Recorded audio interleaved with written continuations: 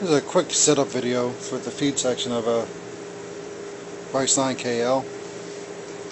When you're setting up the feed separators, one of the best things to do is, first thing, lift all the separators up just by turning the knob and pushing them up. Next thing to do is to set the separator height. I'm going to take two envelopes, put them under the separators, and let them drop back down. In this case, we're using just the two separators here. This one is not on, or if it's just partially on, you probably don't want to use it. I'm going to slide this to the center. I'm going to pull the top one out and set it back in.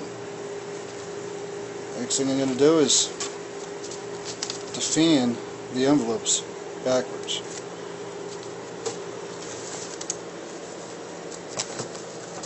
Try to with one hand is not easy. Something like that.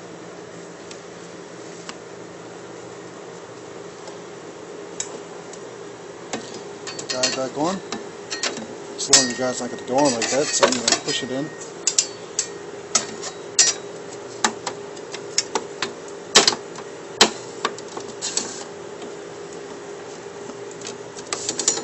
Center my elevator again. Now if we find that the envelopes are tilted or twisted on one side and going through crooked, I could offset the elevator to one side or the other to try to keep it from skewing.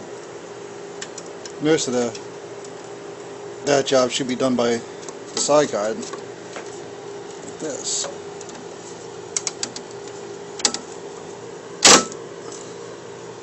Now I got it tied up against the envelope, and that's not going to work either. So I'm going to unlock the locking lever here and pull it out a little bit so it's not holding back the envelopes.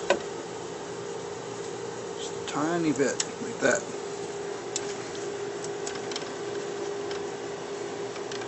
Slide our feed wedge down so it's just picking up the bottom envelope and lock it in. And that should do it.